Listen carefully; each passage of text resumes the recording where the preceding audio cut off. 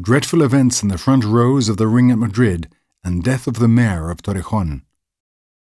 The event depicted in this print, a bull jumping into the stands and impaling a man, apparently took place on the 15th of June 1801. 2 or 3 figures provide an effect of chaotic movement as the terrified people flee the scene. The feeling of tension is increased through the use of empty space that is lacking in any movement. Goya heightens the impact of the composition by blurring the white blouse of the woman who is running as fast as she can towards the left, distancing herself from the figure of the dreadful bull with his victim impaled on one of his horns, on the right. There is no doubt as to the originality of the composition, which leaves spaces empty of figures to create an unbalanced composition that went against the norms of the day.